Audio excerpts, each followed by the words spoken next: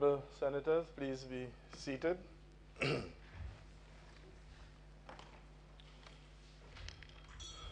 At the brief adjournment, Senator Bowen had completed his contributions, and I think now it's the turn of Senator Glenn Noel, in that order. Senator Glenn Noel. And as I indicated, you would have my discretionary 15 minutes if you need it. Okay. But I would also draw the attention of all senators to Standing Order 33-7. And again, I would exercise my discretion in your favor. Senator Noel. Thank you very much, Mr. Deputy Chair, Deputy President.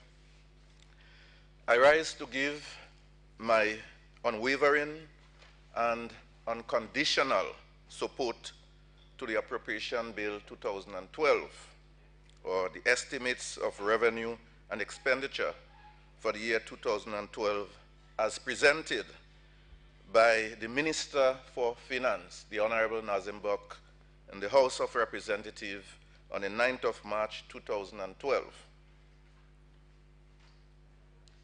Mr. Deputy President, the theme chosen for this year's budget, consolidating the recovery and advancing the transformational agenda, is very appropriate and indeed relevant.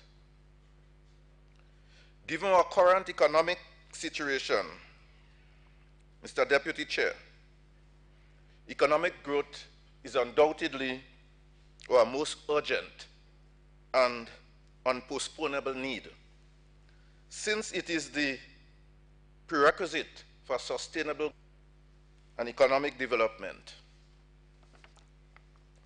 Mr. Deputy President, despite the opposition attempt to undermine the credibility of the budget, I wish to, as I said in the beginning, give my profound support for the budget. And we will agree that the theme that we have chosen speaks about the government's concept of recovery. Recovery is a process. It is not something that is an end in itself. It begins, and what we are speaking about is consolidating this recovery. So we are not saying that we have recovered and that everything is okay. So for those who are proposing this notion, this is not our notion. When we speak about consolidating the transformational agenda at the sectors, it speaks about the government being very cognizant that in order to ensure sustainable economic growth and development, there must be some long-term planning. We must prioritize, we must identify the sectors that will be responsible for that transformation. And therefore, we have identified those sectors. I have not heard any challenge from the opposition side to see that the sectors that we have identified cannot take us to the path that we want to go. I have not heard them say that this is not the right roadmap. So it seems as though there is a consensus that the government has chosen the sectors that if the proper investment is made, if these sectors are nurtured properly, if we invest in them in the long term, they can transform this economy. They can make it more diversified, more dynamic, more resilient, and less open to external shock. I want to believe we all agree that this is so. And therefore, the budget in itself is part of the government's overall developmental plan. And while you may cater for a particular year, it is part of a process. And therefore, there is a philosophical basis for it. And as it states clearly, it is an estimate of revenue and expenditure, meaning that there is some level of, it is relative. It doesn't mean it must be a guess in abstraction. But there are many things within this process of the recovery that you may not be able to predict. We can have another hurricane, and it may set us back. We'll have to take those things into consideration. So I think after listening to the opposition's contribution, generally there are 2 points that it seems to labor on. One, the concept that the recession is over. And secondly is the financing gap. Let me say a word or two about this concept about the recession is over. You get the picture when you listen to them that they expect that as a result of the 1.1% growth, that it now means that jobs will be provided for everybody. That this 1% will reach the whole community at the same time. We often say tourism is everybody's business. And this is a truism. But it doesn't mean the man who is unemployed, and so he may directly say, well, I don't see what tourism has to do with me, because I'm working directly in the tourist industry. I'm not receiving a dollar and I'm unemployed. But tourism is everybody's business, because it helps, is a sector that is important for the development of the economy, and it contributes heavily in terms of foreign exchange earnings. And even though that individual may not directly feel it, but it has an impact on his life. So in the same breath, if you have had a 1.1% growth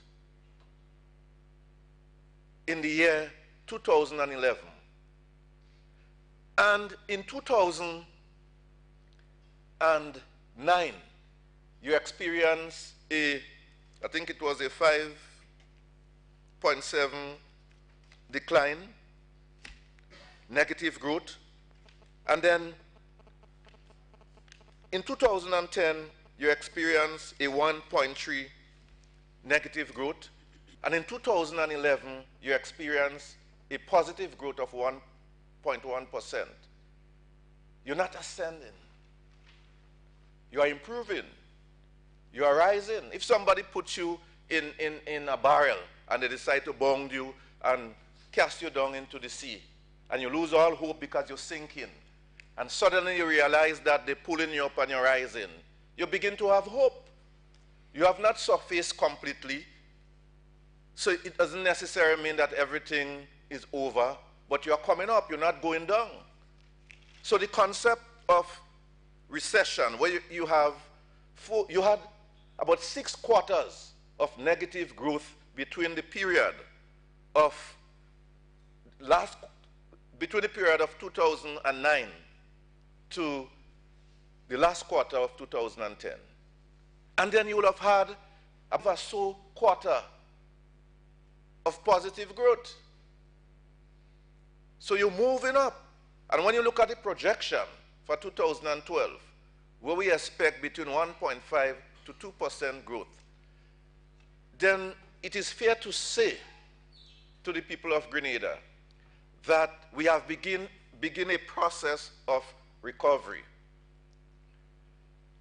and that we are not declining, and therefore in the strictest economic terms, the recession is over. But it does not mean that we are not open to external shocks. Does not mean that we cannot have we cannot slip backwards if some unforeseen or other circumstances take place.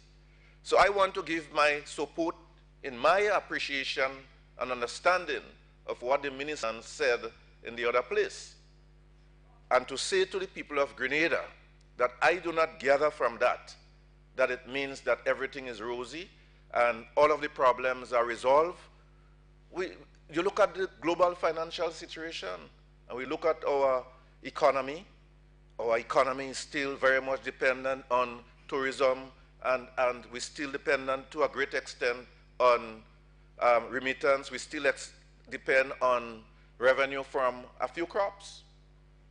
And that is why we have identified those transformational sectors of the economy, tourism and hospitality, health, education and wellness, agribusiness.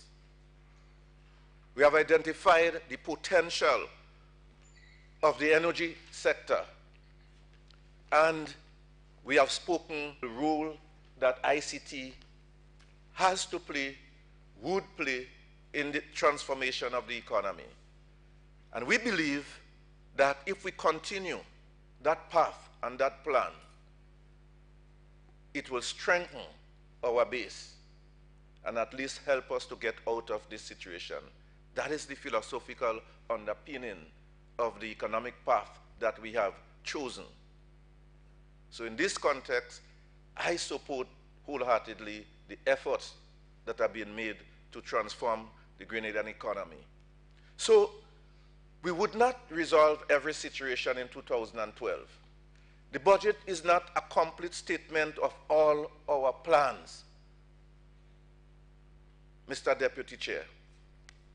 But if you listen to the persons on the other side, at one time I had a difficulty in appreciating whether it was part of a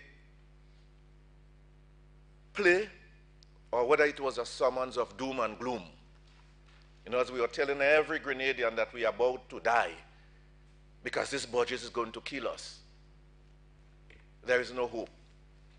But Madam President, sorry, Mr. Deputy Chair, if we look carefully at the budget, there are some areas that have come that will contribute and has contributed towards the development of this country. And I want to point out just a few of the positive things from the 2012 budget and based on the performance in 2011. Madam President, Mr. Deputy, excuse me, the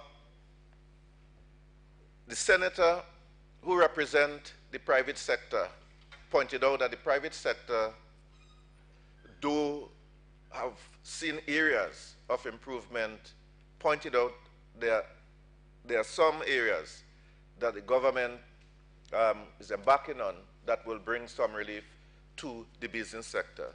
He spoke about the removal of the excise tax on the alcohol-based products for the manufacturing sector, and that is going to give them some relief. So we're talking here about Noelsville, persons who produce essence. We're talking about all the persons like Baguna who produce pep wine.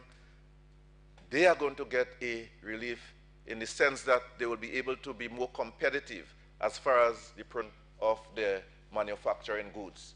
And that is a positive in the budget. They didn't mention that. They didn't see it. It's not important to them.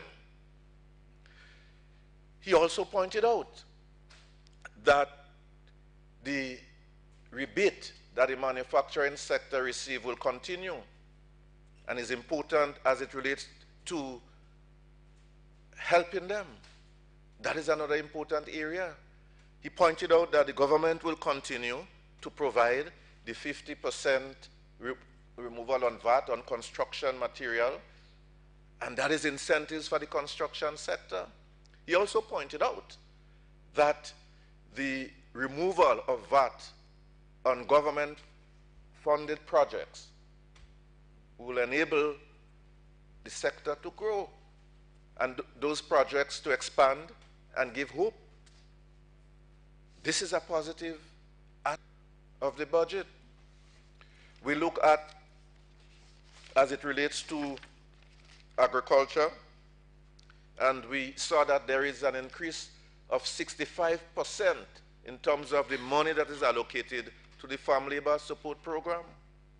And we attributed the growth in the agriculture sector to a great extent to our traditional crops and the fact that the farm labor support program has helped the farmers to clear their plots and to collect the nutmeg and cocoa and so.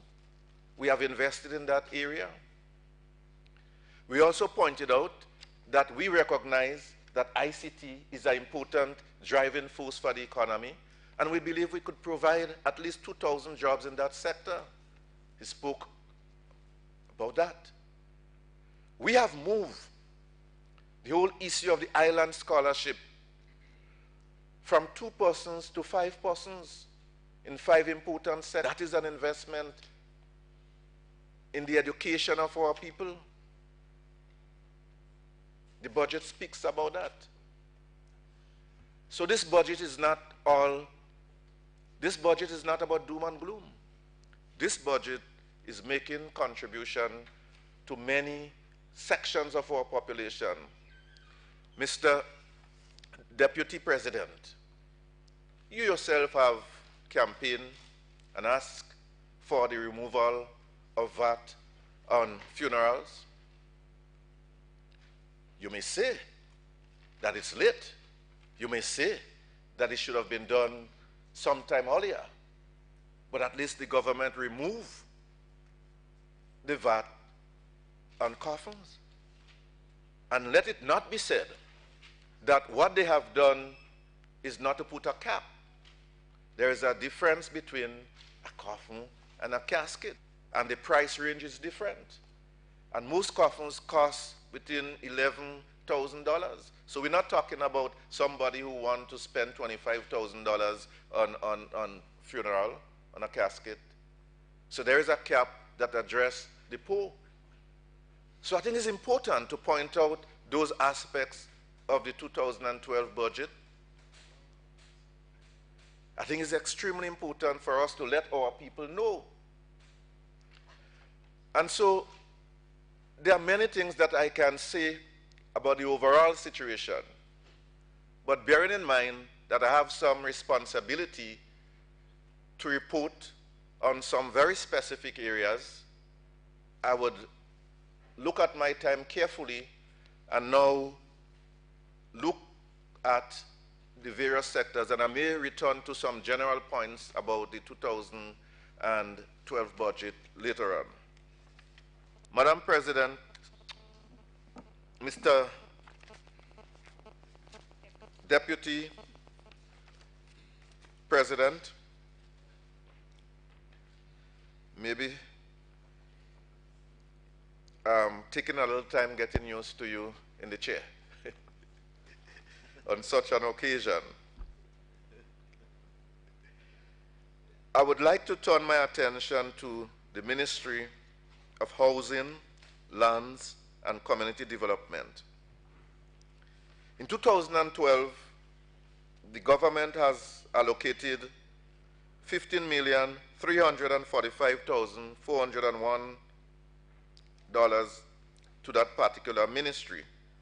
The recurrent expenditure is $2,501,401, and the capital expenditure is $12,844,000. When we look at the 2011 performance of that particular ministry, see here that 114 persons benefited from the Grenada Home Improvement Program at a cost of just over $1 million. Of these beneficiaries, 6 persons were fire victims, and over $76,000 was spent in providing assistance to such persons, and they came from all over the island. We had 13 persons we consider as special needs, and we spent $164,520.28 on these persons. And in addition to that, 95 persons received support from the house repair program at a cost of $772,046.48. Look at a breakdown of where the persons come from, we can see that the whole of the country benefited. But often, the number of persons that have benefited will depend on the conditions of the house in the particular constituency in terms of acute need, but sometimes to a great extent, the aggressiveness and the level of performances of the various housing officers. So we had in Carriacou 4 persons, in St. Andrews 32 persons, in St. Mark 4 persons, St. Patrick's 9, St. David 9, St. George 27, and St. John 10. So these were the persons that benefited from the home improvement program. Mr. Deputy President, the Chinese low-income houses are about to be distributed, and if everything goes as planned, they should be distributed in the second quarter of 2012. What we are doing now is just finishing touches, installing the meter base, the electricity to the houses, water, and the sewage system. We have a system in place where there are persons from the community who has been identified from the respective community where the houses are built. We have persons from the NGO community, from the Ministry of Housing, and they would sit and do an interview with persons who have applied for these houses. It will be a difficult task because, for example, at Mongay, we have 180 units, but we have over 1,600 persons who have applied for the houses. And in Subiz St. Andrew, we have 153 units, but we have as many as 400 plus persons who have. And so it will be a task. But the good news is that we have set a precedent of being fair and being objective, and have a criteria that can stand the test of times to ensure that persons who are really in need of the houses will get the houses. And the houses, we have ended the days when things are distributed based on color. So in the distribution of these houses, it would not be NDC, NNP, green, yellow, but it will be the people of Grenada. And this is one thing we have brought to an end in Grenada. And sometimes when we look at the contribution that this government makes, there are some valuable intangibles that we could talk about in terms of the new climate and new atmosphere of Grenada working for all.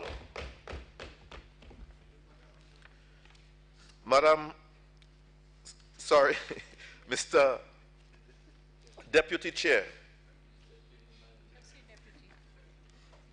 Mr. Deputy President, as we move along and we look at the situation as it relates to housing, one of the things we have recognized is that there were many persons, and there are some persons who got material as far back as 2007, and they have them hidden below the house because in those days you got material based on the party that you support. And some persons were given no assistance in putting up these houses. So we recognize that there is a need to provide not just the material support, but to provide labor as well. So what we have decided is to organize house repair work brigade of at least 4 persons in a particular gang a brigade. And each agency will have about 3 or 4 brigades. And they would identify, first of all, persons who have material and have not yet done repairs on their home. And secondly, persons who ought to benefit and are not capable, do not have the capacity to provide the labor. They will be given support to ensure that they are able to do that. And so that is the plan for 2012 as we move forward. In addition to that, we will continue with the Chinese low-income housing project. We have the other 647 units that we are looking to get work close to start in 2012.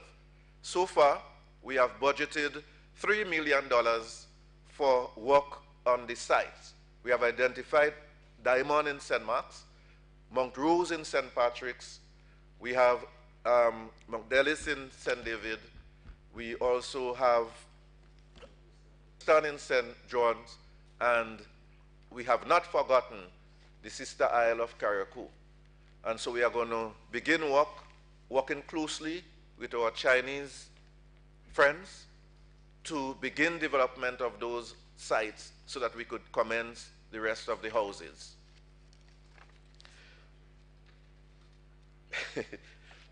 Mr. Deputy President, the Housing Authority of Grenada have been making strides too, because many years ago, because of poor management and neglect, they have departed from their mandate and could not continue to provide affordable housing for the people of Grenada. In fact, many times they were disked by the previous government in terms of their mandate. But what we have returned to is the ability now to provide low-income houses. And so we have a house that is currently being built in Diamond for about $200,000, a 3-bedroom house, concrete house for $200,000. When you look at the current commercial market, one can say that this is very affordable. And they will continue in this vein in the next few weeks and months ahead. A 3-bedroom concrete house going for $300,000 and $400,000 at this moment. Mr.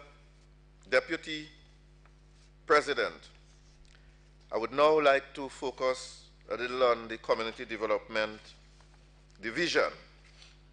And as we look at the Community Development Division, again,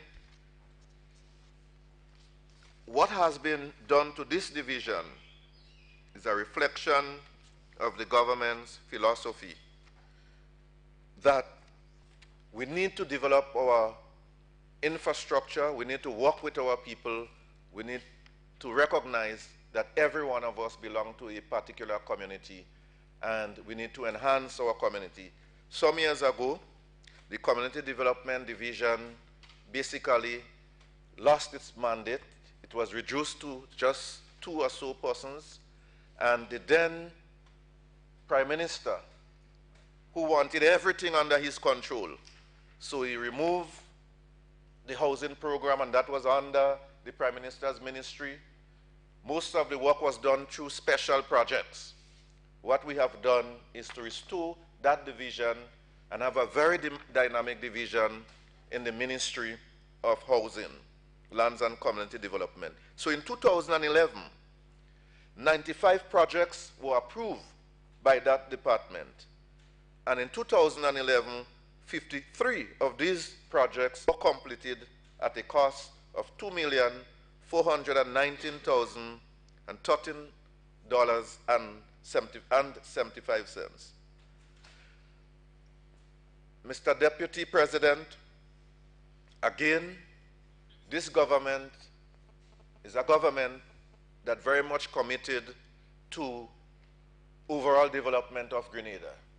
So you would not see projects only done in St. George's and not in the rural areas.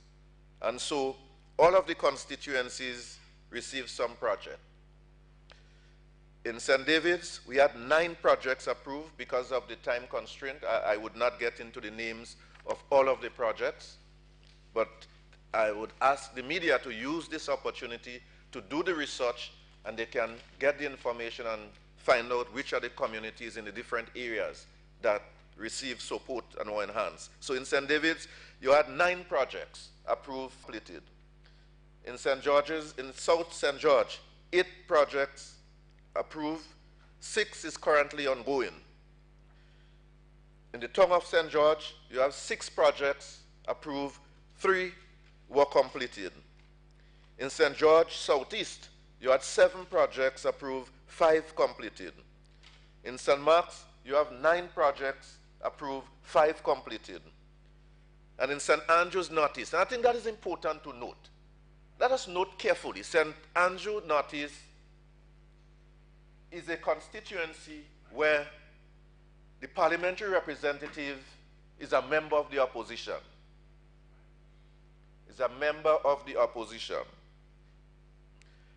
And I know, and all of us know, that in previous time, a constituency that was held by the opposition would not have received its fair share of support.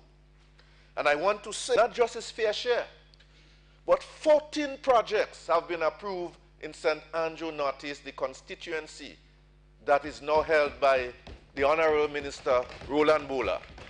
And out of these projects, 7 projects were completed. It shows that NDC is fair. It shows that NDC believes that Grenada must be a Grenada for everyone. And these are some of the changes that have taken place in this country that our people are now proud about. Even the parliamentary representative said he didn't expect it, because he knows. Madam, Mr. Deputy President, St. Patrick's, when you consider East and West together, got 12 projects approved, and 8 of these projects were completed. And that is the constituency of our Prime Minister. If the philosophy was different, you'd have seen nearly all the projects going in that particular area. But you have an opposition member have more projects approved in his area, because we look at needs and we look at the community. In St. John's, we had 4 projects approved, but all of these projects were completed. And in St. Andrew, Southeast and Southwest, we had 14 projects approved, and 7 of these projects are completed. Work at the community development level has a component where we encourage community participation and voluntarily labor, because it's important to get our people to recognize the value of contributing towards the country and economy. And many of them do so willingly once we provide the material. But in addition, apart from the big projects, because you may have the Grenville Market Square project that may cost $35 million, and you may very well have only maybe 120, 150 persons overall being employed.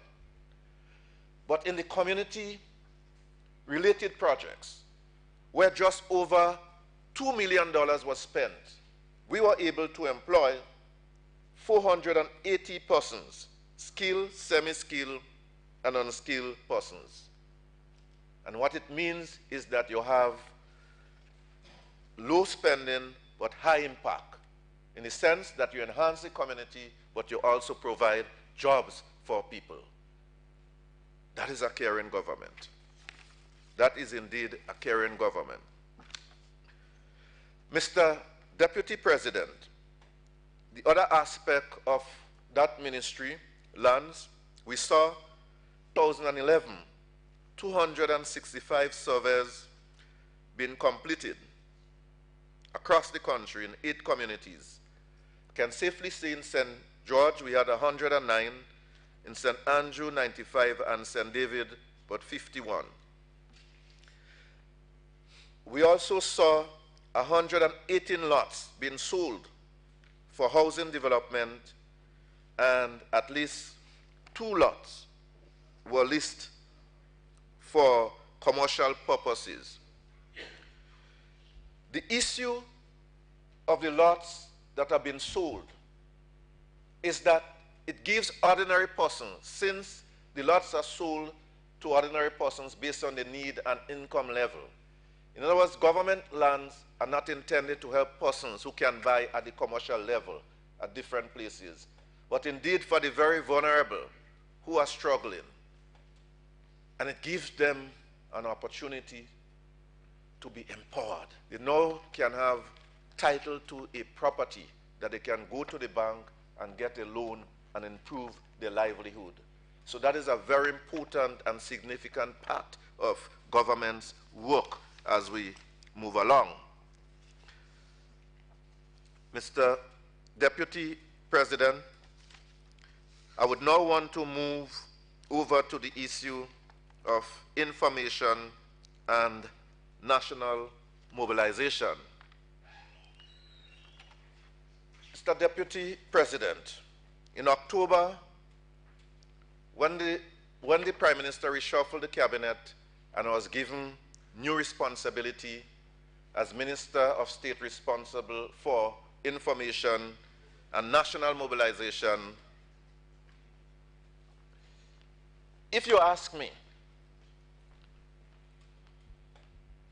would I have preferred to go into that ministry or to remain in housing, lands and community development?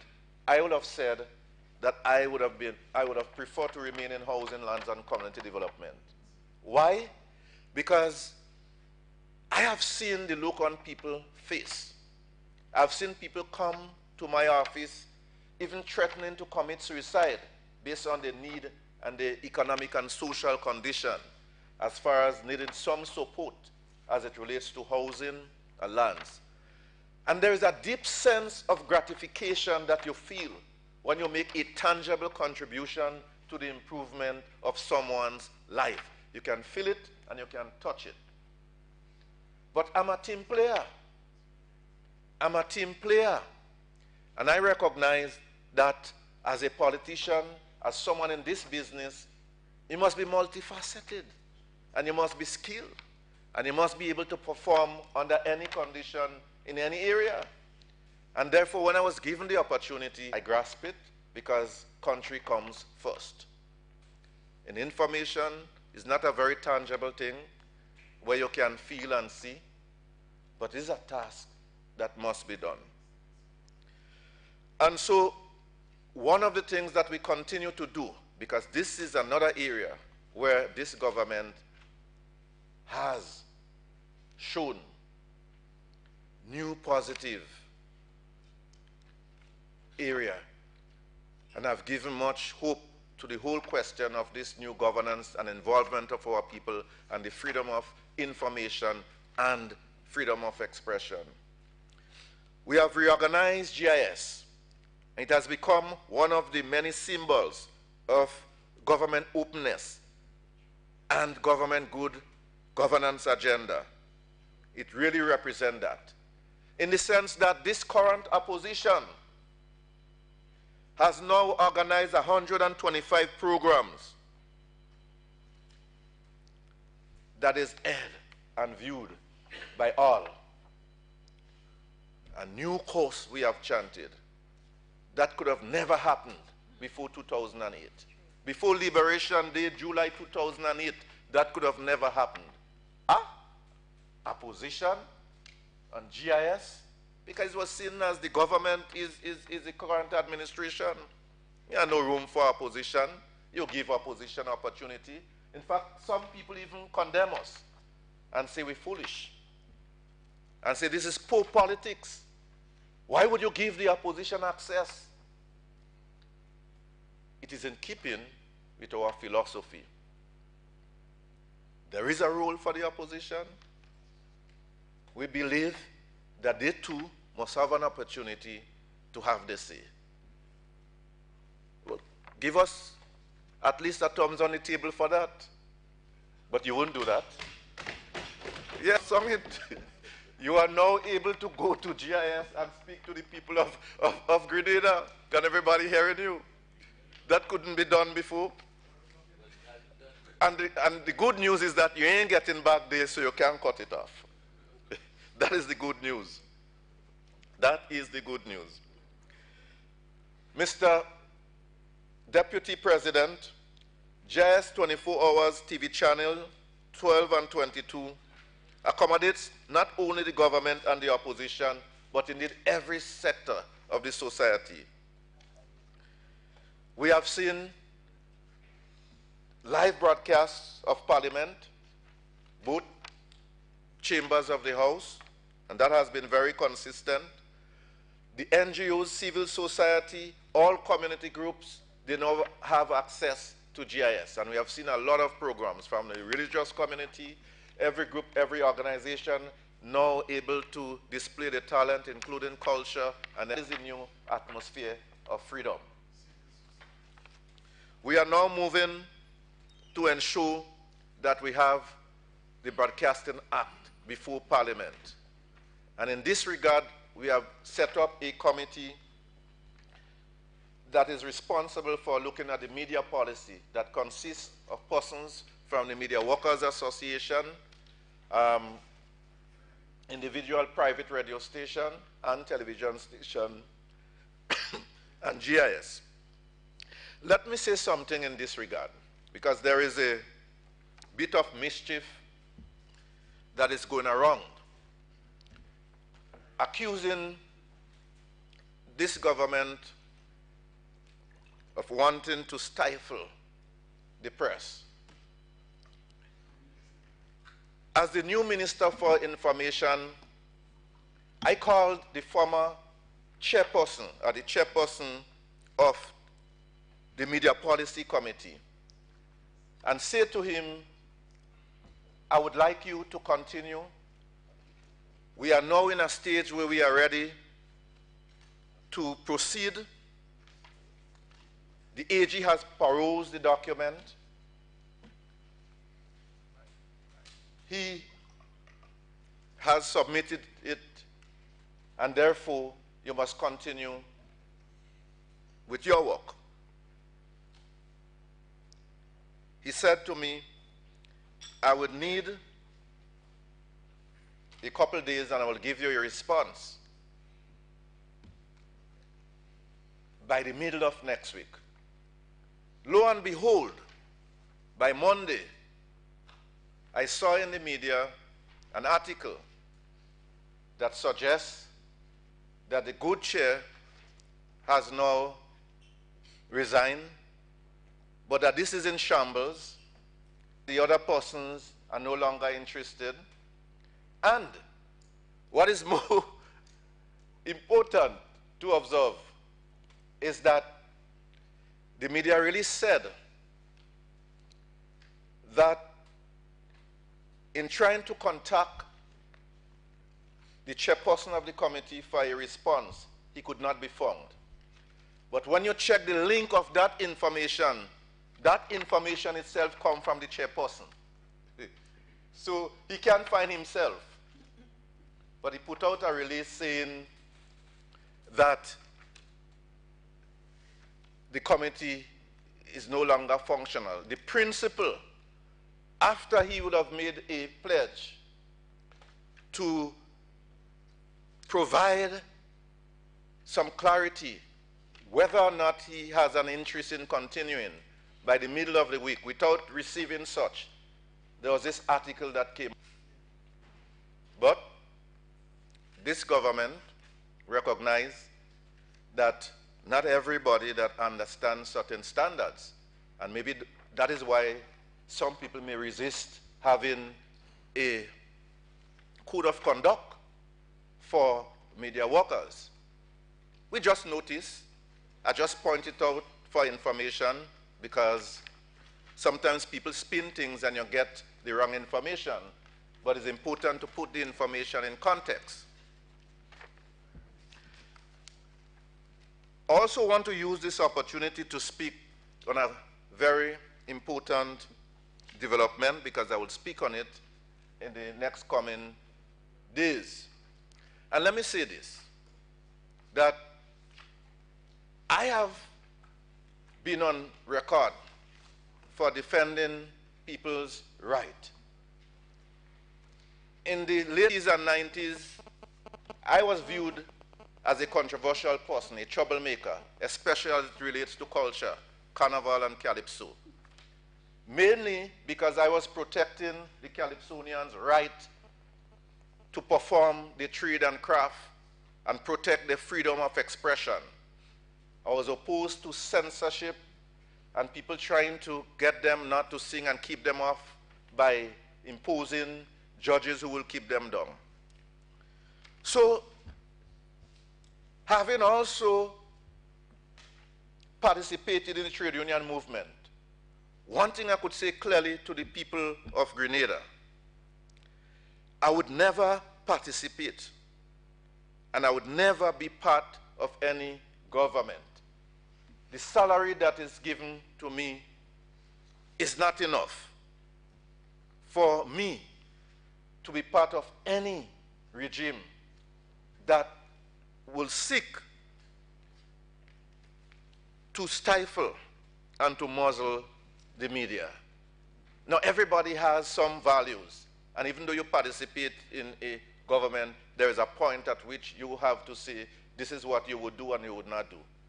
And I could say that. I could say that because I could say that proudly and freely.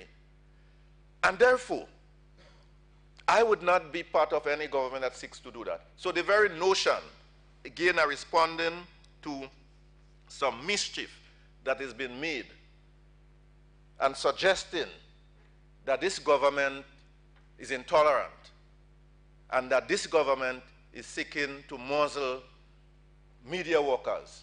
This is very far from the truth, because you have my word that if this is so, I would not be here and would not continue.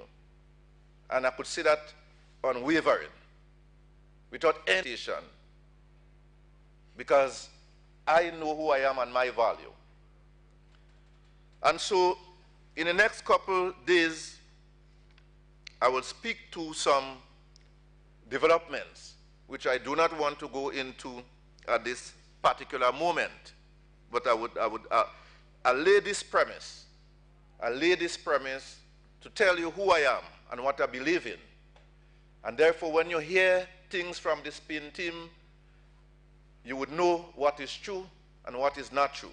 But I will return to that later on. Madam, Mr. Deputy President, one of the things the government has done in the last few weeks and months is to make the best use of the opportunities and outlet that exist to promote the work of the government. In the past, we were criticized heavily for saying enough about what the government is doing. There is still a gap. There is still a lot of work to be done. But we have made some serious strides to ensure that we're able to bring to the fore some of the good things that we have done.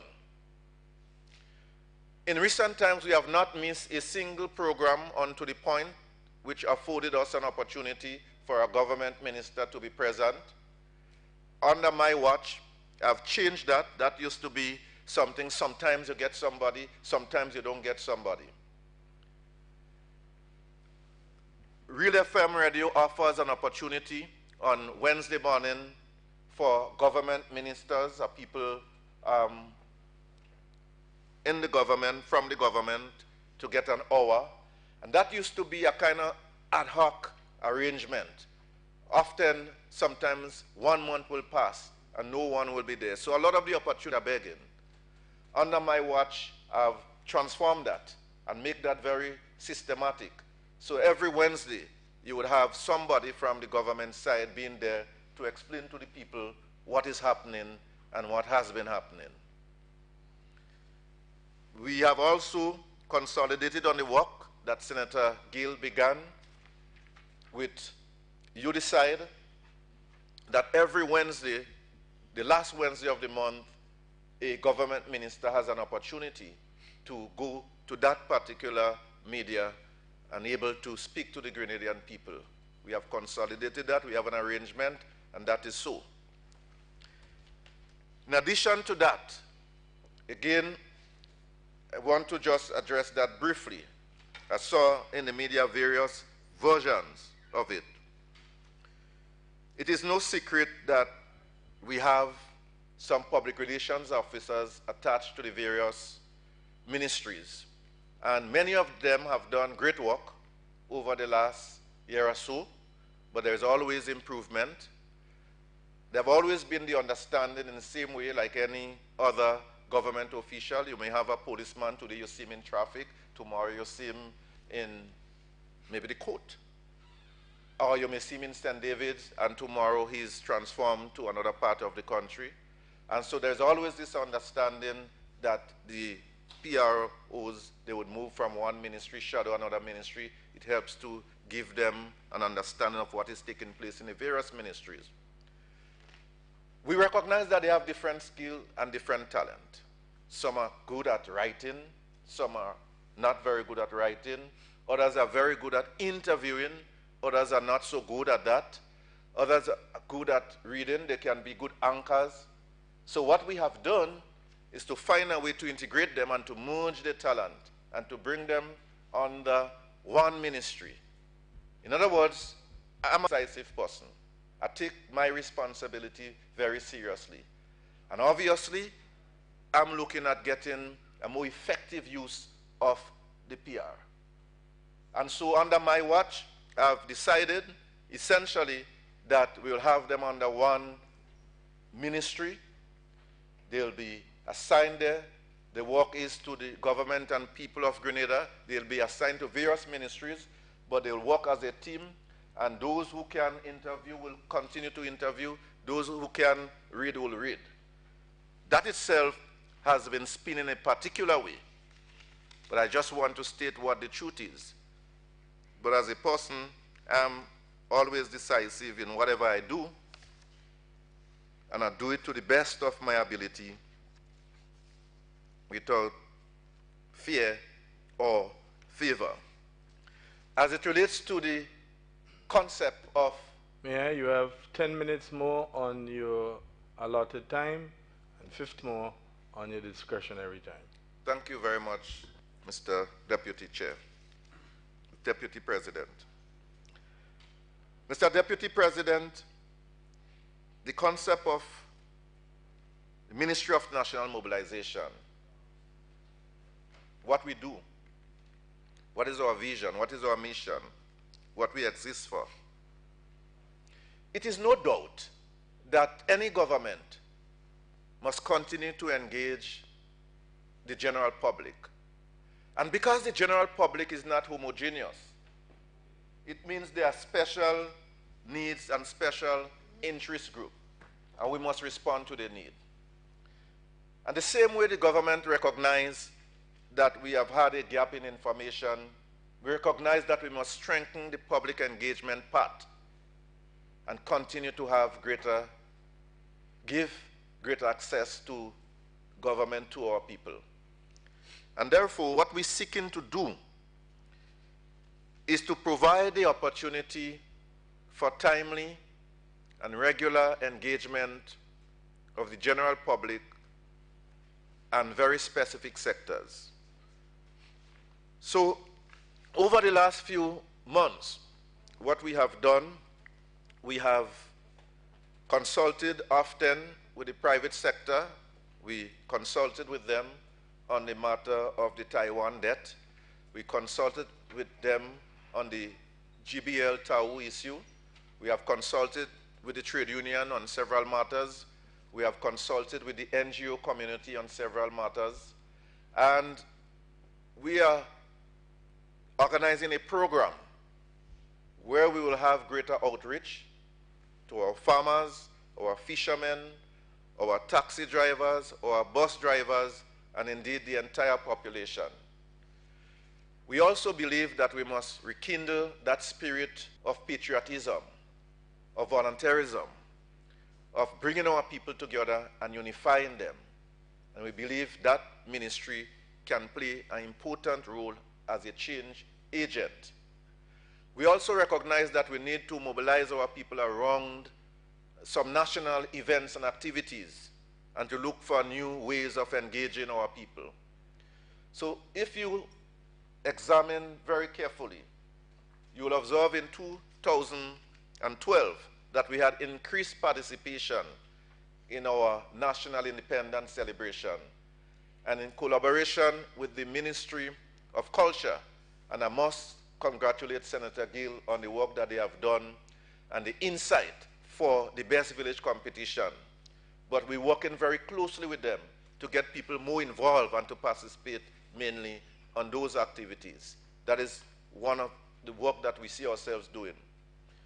We look at events like Thanksgiving, and if you notice the last one that we had, you will have noticed that there were more persons in the audience than other times. And you saw the special interest group, our scouts. You saw our people in uniform being part of the church service. That is part of the new drive to get greater participation and involvement for our people in activities. Even indeed, one can say, as far as the budget presentation is concerned, in the presentation itself, compared to the past 2 years, the hall was filled. And that is part of the greater effort to get more people involved. We expect to put in place a national emulation exercise where we'll be able to identify the talent and skills and contribution of our people and have a national emulation ceremony.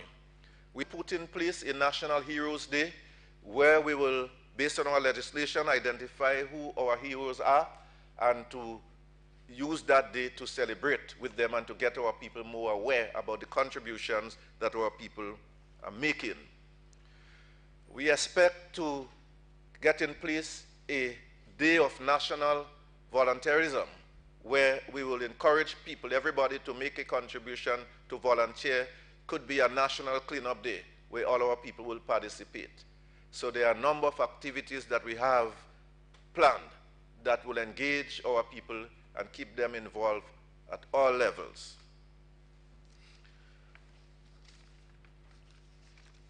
Mr. Deputy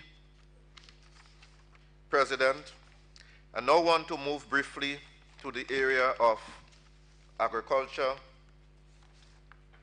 forestry, and fisheries. I think it is well acknowledged that despite difficulty, this sector is one of the flagship sectors for the economy in terms of its contribution. And we have seen in 2011 a 8.1% growth. We have seen $50.7 million in foreign exchange earnings. And that was a 30.1% over 2010. So that sector continued to do well. We have the Minister of Agriculture here. I'm happy that he's here, Honorable Dennis Lett.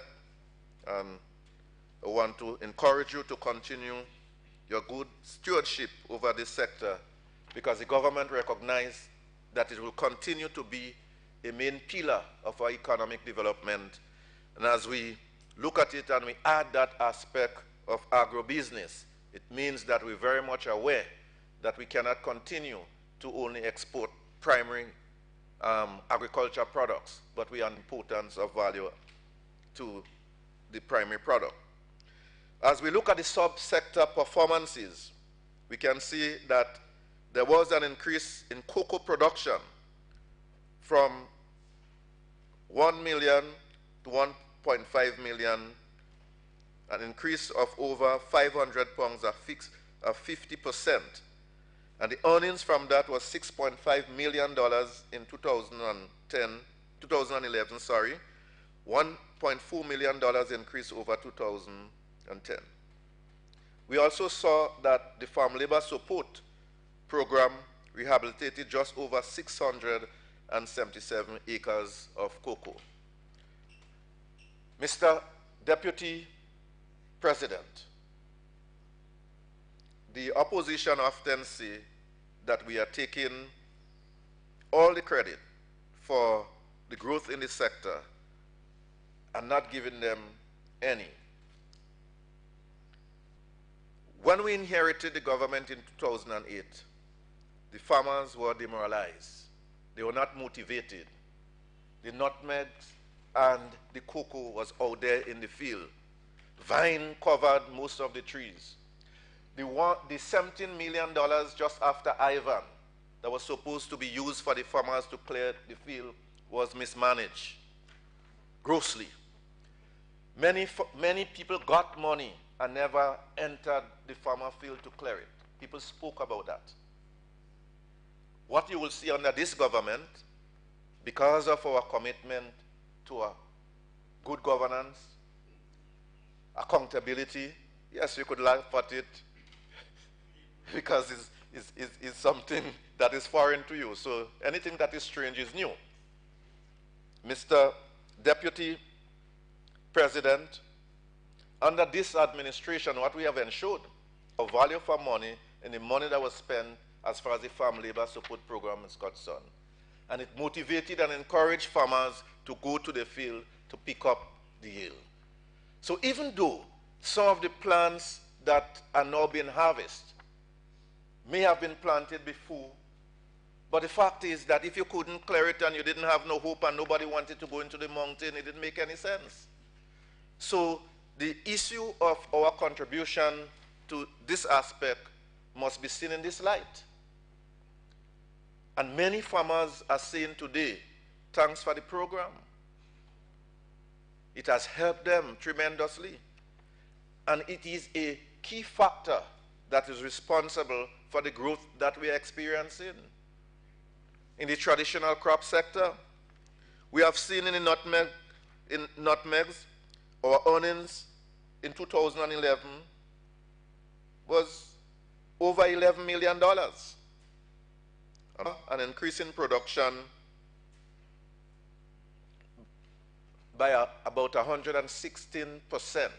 In fact, nutmeg production moved from just around 1 million pounds to well over 2,157,969 pounds in 2011. And we see increased price.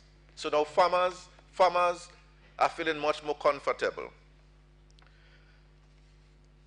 In order to sustain that, we have entered into an intensive program as far as the propagation of plants is concerned.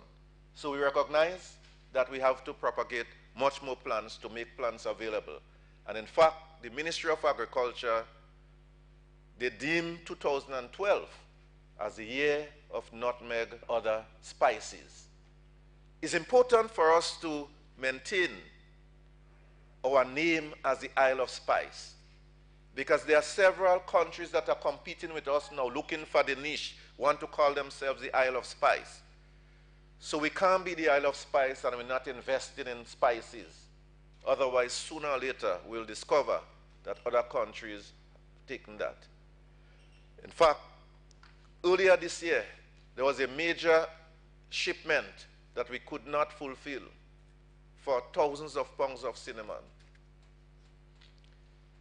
And I myself have gotten involved on a voluntary basis to assist some farmers in finding market. And I can say to you that I've assisted 2 persons to find some earnings where they know, first of all, the farmers. So they purchase spices from farmers and they now ship it to the United States and it's sold over the internet all over the world. So we have people who are talented and committed, and they very much can fit in anywhere. Mr. Deputy President, although this year the fisheries sector had a decline in growth, we are very much concerned. We are very much concerned about it because this is an important sector for the economy. And we are now looking into what are the reasons, research to tell us what are the problems. On the surface, overfishing on the near shore have been cited. Persons have suggested that we may need to work with the fishermen, the net fishermen, to look at the net so that the smaller catch can be spared. There are suggestions that environmental factors that has to do with the warming of the waters and so forth may be responsible. We also know too that there were some issues that relates to the market and cold storage, and that a number of fishermen did not report the catch to the Ministry of Fisheries, and they sold a lot of it on the wayside. Only this week, someone who is in the business of importing fish from Grenada, a company from Canada, came down to speak to the exporters of our fish and to the fisheries officer to point out the uniqueness of the market and some training needs and some areas that will help our fishermen to understand the importance of cultural practices and the handling of fish that will ensure that we continue to enjoy good prices and able to sell top quality fish. So the fishing sector and that department understand the importance of that issue, and they are taking very seriously those issues in seeking to address the issue of the decline in the export of our fishes. We have also seen growth in the vegetable and fruit section, subsector of the Ministry of Agriculture. People say indeed Grenada is a blessed place. As you move around Grenada, indeed you can find lots of food. Some years ago we were importing bananas. Now we are back to self-sufficiency. And we're now looking to see what we can do with the export market. So for us, the agriculture sector would continue to be an importer. And as we continue to marry that sector with technology in terms of the processing aspect, so we have seen the ministry give support to the Cocoa Association for the establishment of another chocolate plant in Grenada. And that is part of the government's vision to ensure that we do not continue forever to export cocoa in bags, but that you will have chocolate from Grenada and other substances. So we understand that pretty well. Mr. Deputy President, as we look at the agricultural sector and we look at the way forward, as I've said, in 2012, one of the things done really is to increase the budget and the allocation for the farm labor support program by 76%, because we understand that it provides jobs, but at the same time, it helped the sector to grow and to develop.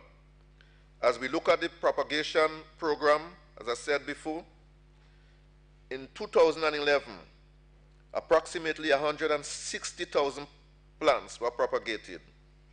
We had 40,790 cocoa plants, 25,763 nutmeg plants, 39,947 banana plants. We had 53,495 other crops, including avocados, citrus, mangoes, and we also had 42,050 imported tissue culture plantlets at Maran Station. So we very much understand that we need to provide our farmers. They are activated, they want to plant more, but we must ensure that they have plants. An area that has made great stride Mr. Deputy President, is the rehabilitation of the government-controlled estates. Undoubtedly, we have seen some development there, and the development began successfully in implementing a short-term plan for the estates. We have planted over 15 acres of bananas and 5 acres of nutmeg. We have rehabilitated over 10 acres of cocoa plants. And perhaps the most significant thing, that in 2007, the revenue from those estates was a paltry $147,261.99 in 2010. But in 2011, our income was $378,711.10. I think that is an improvement, is a step in the right direction, and given the plans that they are implementing, we can safely say that we expect the government estates to hold its own, and sooner or later we would not be subsidizing that particular sector. Just briefly, the way forward for agribusiness in 2012, as I said, we have named 2012 the year of nutmeg and other spices. What we'll be doing is basically go on a massive replanting drive. 700 acres of nutmeg and other spices in key areas would be replanted. In communities such as Bruch Grove, St. David's, Hermitage, and others, we'll mobilize our schools and everybody to participate in this effort. We also expect very soon, with the coming to being of the Agriculture Farm Roads program, that it will encourage and enhance the farmers' work, them greater access to the field. The ministry have also taken on the question of institutional strengthening, and we now have a marketing officer on board. But we also recognize that what we need to do in that particular ministry, because a lot of the extension officers have given 20 years and so of service, and some of the fisheries officer. And one of the things the opposition spoke about the wage bill.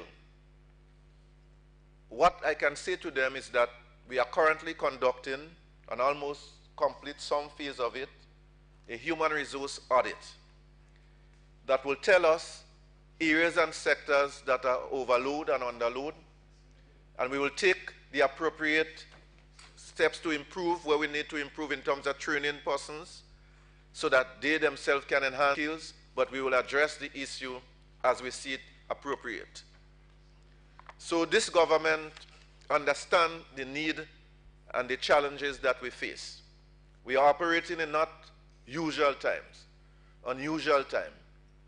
And every housewife in this country knows that you need to be creative as you put a budget together.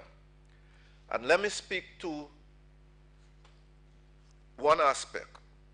This budget is not about Nazim Burke, and it's not about one or two persons. But indeed, every person had an opportunity to participate and make a contribution as far as the budget presentation is concerned, despite what others may say. They had an opportunity to come up with anything that is creative.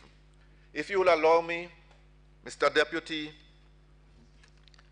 President, I just want to say a word on the whole issue of the financial gap, because that has been the other drum that the opposition have been beating over the last few days. It is no doubt, and it is very clear, that even the great United States of America and countries, thank you, Mr. Deputy President, they too are experiencing budget deficit. Countries that are much more powerful than us, they too are experiencing budget deficit and financing gap. So the financing gap is not unusual. It was a hallmark of the previous regime. we have that problem as well. The Minister of Finance said that he could not of all of the measures that have been taken. I know myself that we are currently negotiating with some friends at the bilateral level, because one of the things that will be mounting is a drive with friendly countries to mobilize resources. And because of the sensitive nature and where we are with some of these negotiations, we cannot speak, I choose not to speak at this time because we have not completed those negotiations. But within the next weeks and months, the public of Grenada, you see, information is timely and you have to be strategic. There are things you could say today, there are things you must say tomorrow. Because we know in this world, the partisan kind of politics that you have on shows like ours is not a question where we have national consensus and everybody decide to work together. People looking at the 5-year span on election, so they're looking to undermine you too because they want to get there to hold the post again. So there are things that it is not timely to share. So you look at the Mount Hartman project, I could safely say with all certainty that I believe that we have sourced the majority of the funding for that particular project. And that project will come on stream sometime. And that we have outlined a number of projects under the major projects, if we look at them carefully. In other words, this government, the new projects that we are preparing now is because we know that government is continuous. And because we know we should not only prepare for ourselves and be selfish. Preparing projects now that may come into fruition in the next maybe 5-6 years. And I say this because we have about 12 projects that money has already been secured to the tune of over $300 million. And that what we are looking to do now is to secure some counterpart funding, and that is where the drive, as far as the bilateral arrangement, is for them. So if you look at the OPEC, the OFID projects for many of our schools, I can say to you that in all honesty, we expect work on those projects to start, boots on the ground, by the last quarter of this year. And there are some projects that will begin in next month or two as it relates to the Grenville Secondary and the St. Joseph in St. George. I can safely say to you that when we look at the St. John's River project and we look at the St. Patrick's Road project, that based on where we are with these projects, that some work will begin, not just the design stage, but some work will begin coming towards the latter part of this year. So the people of Grenada need to have hope that sometimes in putting a budget forward, you may not be able to respond to every single little need at this moment, but you have to look at the wider picture. That in the final analysis, that these projects will create jobs. And the economic growth that we're speaking about with certainty in 2012 will come from this area, and we'll see an improvement in the construction sector and the creation of jobs in those sectors. And we will find some money to narrow the financing gap. I'm sure as daylight that it would happen. We can safely say, as we look at this budget, that we have had no new taxes on the backs of the poor. And by adding no new tax on the backs of the poor, it means we have not increased the poverty level, but we have all, by not adding new taxes on the private sector itself, it means that we are not stifling the growth or expansion. And this is something that we have not been given credit. It was very tempting to find revenue and to say we must come up with new taxes in order to get some more money. We have not cut on the social programs as it relates to the safety net programs. 2 minutes more. So, in conclusion, I have no doubt that while we live in very difficult times, while our economy will continue to be sluggish, as recovery on the international level will continue to be sluggish, but that the management of it, which is important in terms of how we manage the little resources that we have, is qualitatively different from what occurred in the past. And had it not been for the recklessness of the past, for example, when we speak about $40 million that we may have to put as far as paying debt, if you remove from that those sovereign guarantees that went to the projects in Livera, the Garden Group Hotel, the chicken farm, and all those other areas, it may well have been $20 million. And that other $20 million may have assisted in narrowing the financing gap and creating more jobs for the people of Grenada. So this, they are indicted as well. They spent 13 years there without putting a framework, without putting the necessary infrastructure that will facilitate growth and development, so when you get a shock, everything collapses. We are changing that. We are investing in those sectors that will get us out there.